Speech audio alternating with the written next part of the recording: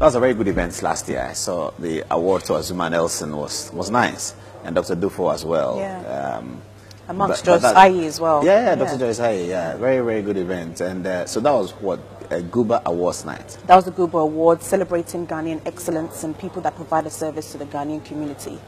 You know, GUBA has been going on for 5 years, and it was a major event for us. And so we wanted to honor people that have made great contribution to Ghana. And so we did more of a Ghanaian people than UK-based.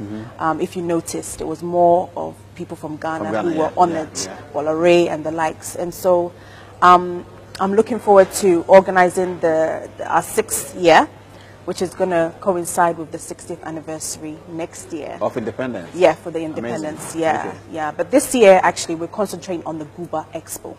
How does the expo work? Okay, so the GUBA Expo is about promoting made-in-Ghana products into the UK market. We did it in 2014. It was a great success. We did it at the Charlton Football Ground. And it was mainly just to showcase our talent. You know, Ghanaians are making shea butter products, they're making jewelries, you know, we have our kente weavers, we have juices that people are making, but how do they export it out? As you know, as a country, we import a lot than we export. And so we wanted to touch on that and see how we can get some of these SMEs to the UK to see how they can work with some of the companies in the UK. And so we decided to do it again this year. And so lucky for us, we've got the Greenwich Council who have partnered with us. So it's now called the GUBA Greenwich Trade Expo. And so this allows local businesses to also attend the expo, you know, because the Greenwich are going to be inviting every single business that is in Greenwich to attend the expo, to see whether they can partner with some of these SMEs, to see whether they can buy, procure, you know, and so it's What about outlets, say the outlets are these exports?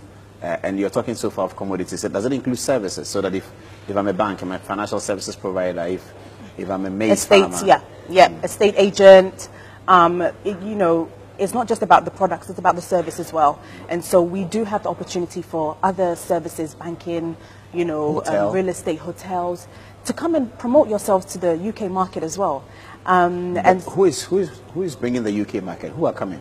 So last year we had Tesco, we had ASOS, we had some of these cash and carry owners who came to the event. And this year we have Body Shop. Now Body Shop, they import so much shea butter from Ghana and other African countries. And so we want to see how they can, you know, merge with some of these So you're doing a match?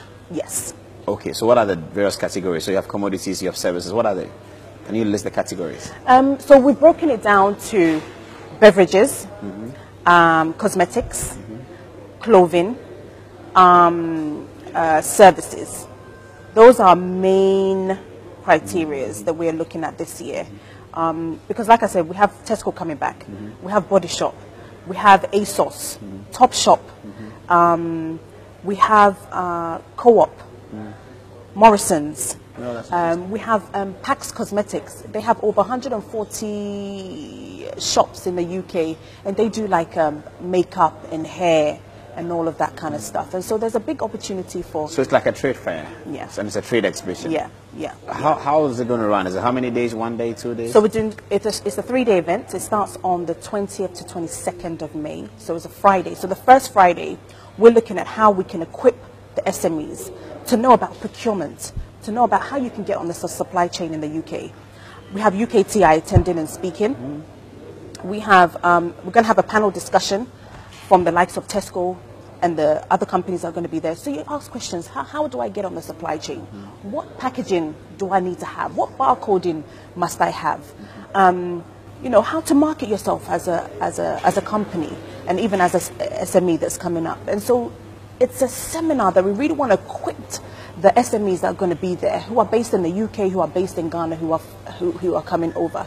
And this year we've also opened up to Africa. So we have some Nigerian products that are coming.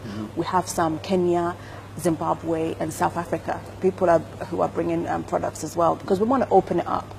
And so there's a big opportunity for the seminar to actually get to connect with these companies and ask them, how do we get on the procurement? You know, yeah. So it's a great event. And then on the Saturday, you can come and buy products. And then we have the procurement managers who are going to be coming to each table to give you advice, to tell you whether they are interested. And also, in 2014, we had Tesco went up to one of the companies and said, okay, you have 30 seconds, pitch to me why your product should enter Tesco. We have so many people lined up. Why is your product so important? Why should we have it? And to be honest, they have never been given that opportunity. They even know where to start. How do you, in 30 seconds, how do you sell yourself to someone like Tesco's? And so again, we'll be going to be doing that on the Friday to equip yourself, get ready, so that when they do ask you that question, you know how to. So there'll be some training going on? There'll be some training workshops. And that to help them with their communication. Exactly. And then on the third day, we have the Greenwich market to ourselves. So we're going to be selling to the open market. There's going to be a fashion show on the stage. We have a big stage, big screen to really sell Ghana in Africa. That's interesting. Yeah. That's going to be nice. Yeah, no, really it's going to be nice. And, you know, Paul, in every country, you know, to grow as a nation, trade brings economic benefit. You know, we all know that. And so it's about time that we actually invested in our products and showcase them out and get them to partner with some of these companies over there. For instance, you've been to London, Liverpool Street. It's all materials. How do we get the Kente weavers to also supply to the Liverpool Street sellers who are selling African materials?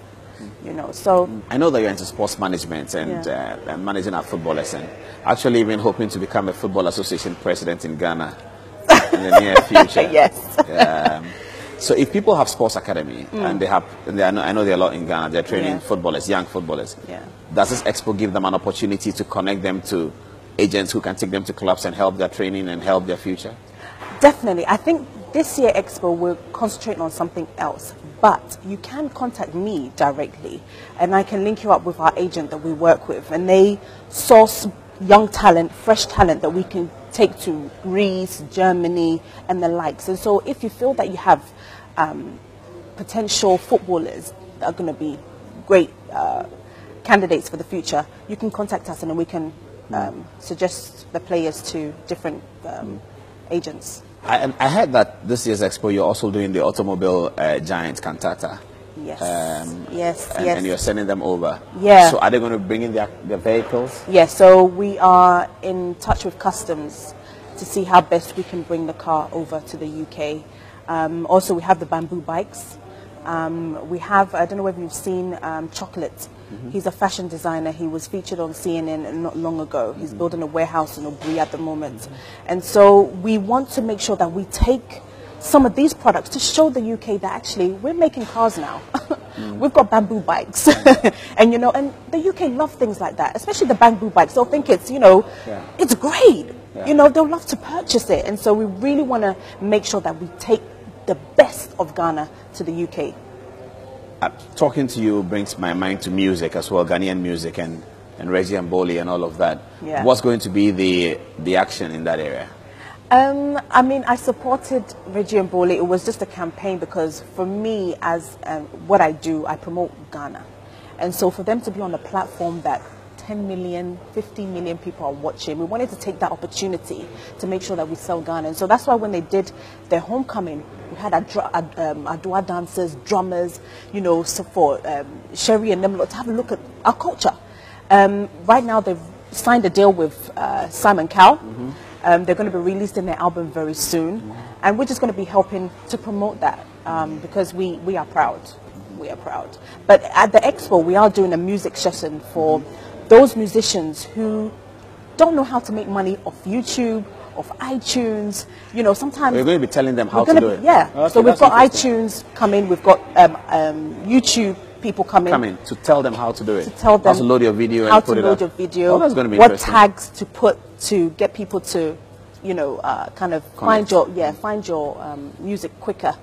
So we're going to be doing all that for musicians. So we're working with Musica, Obwo, in getting some of the artists and the management, because I don't think we have the right structures in Ghana at the moment in terms of managing artists.